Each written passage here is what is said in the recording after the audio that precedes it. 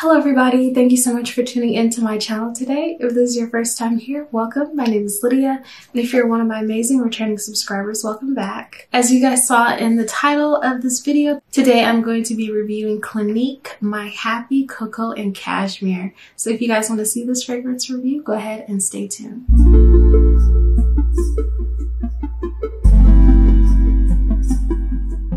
Now y'all, this was literally my very first Clinique fragrance ever. And every time I would go into Ulta or on Ulta online, I would always see these really cute, bright colored, skinny little bottles of perfume from Clinique. And I was just like, okay, they're reasonably priced because they're like $26. And I was just wondering, okay, what do these things smell like? And every time I would go into Ulta, the testers would always be completely empty. And I was just like, really?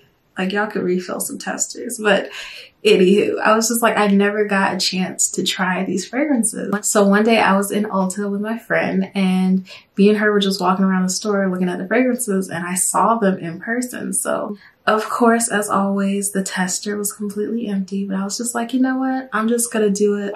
So I went ahead and bought the Cocoa and Cashmere one, and I'm pretty sure they have 4 other fragrances.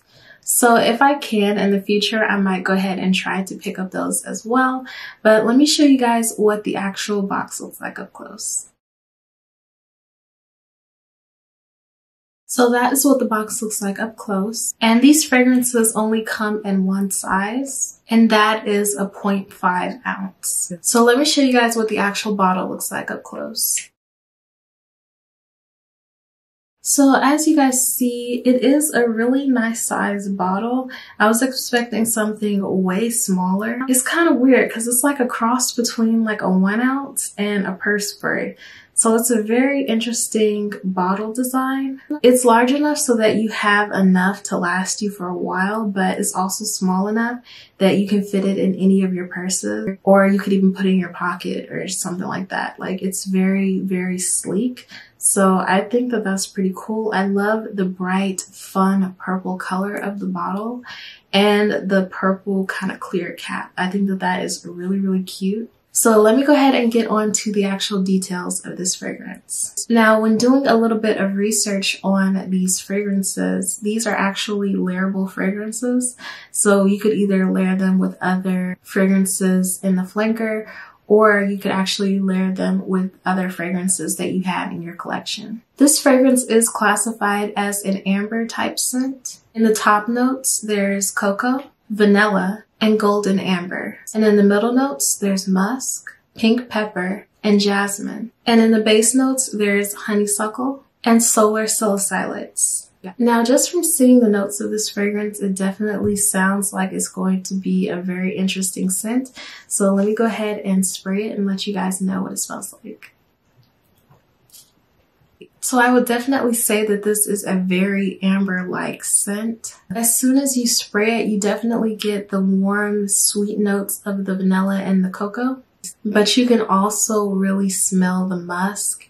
And it's not like an aggressive, overpowering type musk because of those sweeter notes. It just really balances everything out, and you definitely can smell the honeysuckle in this fragrance as well. This is a really nice warm scent, and I feel like because of the cocoa and the vanilla notes, this fragrance will be perfect for the winter and fall months. And honestly, like, it almost has like a soft, warm scent to it. So this could either work as an everyday fragrance, or you could even layer it with something a little bit on the stronger side for like a nighttime scent.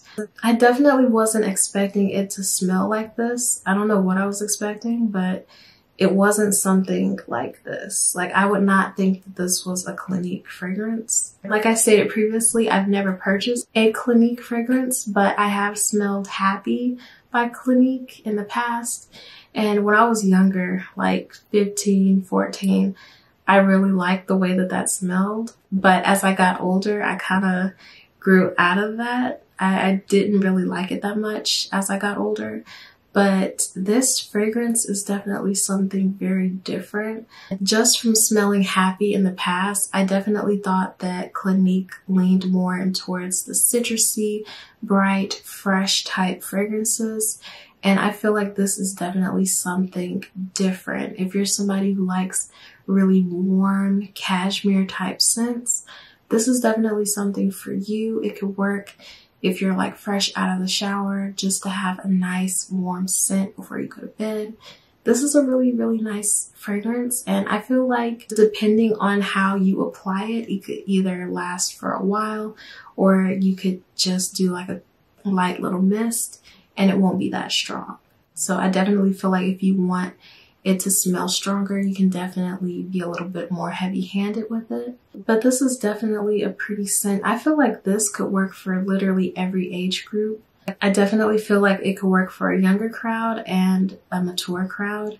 And if you want to add a little twist on this, because it is a layerable fragrance, you could add something different that you already have in your collection to this and just add like a little bit of a twist to it. And I feel like you would just be able to express your creativity with layering this with a fragrance that you already have in your collection. Personally, I feel like that is something that I'm definitely going to be doing with this scent. I feel like this would mix very well with Blackberry Tonic by the Mix Bar.